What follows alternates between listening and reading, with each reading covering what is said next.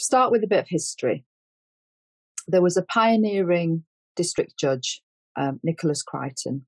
Sadly, he's passed away now. And he was watching very closely a project in California where they had a completely different approach to handling parents with drug addictions. He was so inspired by that approach that he started the very first family drugs and alcohol court in the court where he sat in Wells Street in London. And what prompted that really was his experience of having to remove the 14th child of a mother who sadly wasn't able to conquer her drug addictions. And he learned that the best way to avoid that kind of misery was to support parents to keep their children.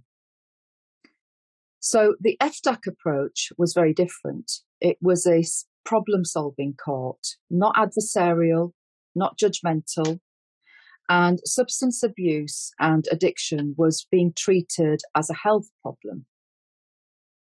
There was an understanding that misuse might be a symptom of an underlying issue or the barrier which prevents a parent from addressing an underlying issue. And even in its early days, there was some success to be noted. So let's talk about practice and procedure and how you get into the system. There's a before court set of procedures, and then there's a set of procedures when you're in court. The very first step for FDAC is the local authority. And usually it's in PLO work, because most often families where you've got drugs and alcohol misuse issues will be known to the local authority.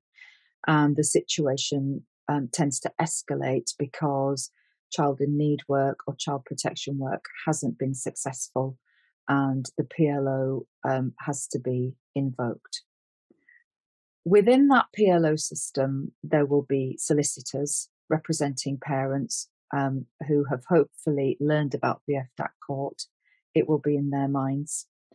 And if you're luckily enough to be in an area that offers the FDAC court, of course, the social worker will have thought about it and gauged the opportunity to consider the suitability of that parent to be part of the FDAC system.